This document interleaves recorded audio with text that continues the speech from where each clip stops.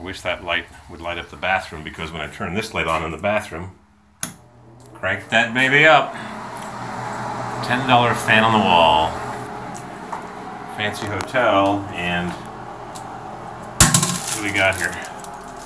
5-gallon flush, 20 liters, 30 liters, 40 liters. What an antique.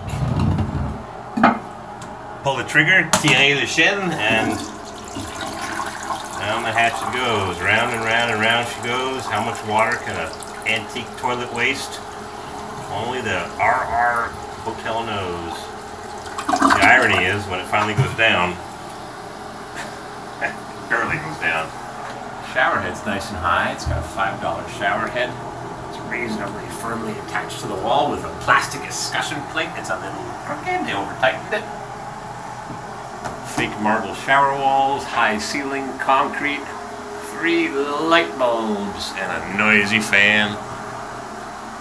The shower curtain rod is too high. The shower curtain could be a bit higher, but the problem here is the tub, and I had this last week somewhere else, 2 weeks ago. The tub is so curved, you cannot stand in it. It's like the bottom of a boat.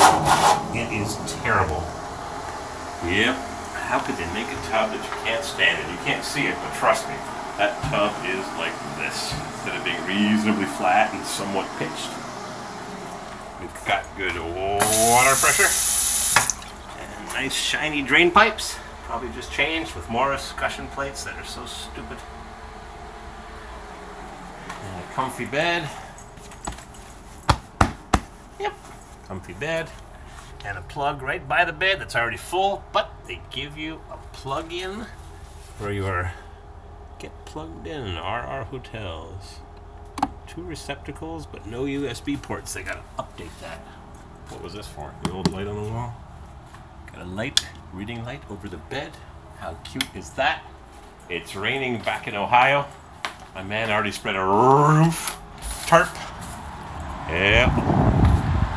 We're by the interstate and we're heading back home. New York State Thruway Authority. Solid concrete and the rebar is coming through. What do you do when the concrete's full of water and the rebar explodes and you got pieces of steel to try and hold it up? It's rusted. I know Dutch Urban Miner's watching this. He can come and get it. Oh man, concrete suffers. Maybe they need to have plastic rebar. All right, Miss Chick, we're hitting the road. We gotta go. Gotta go.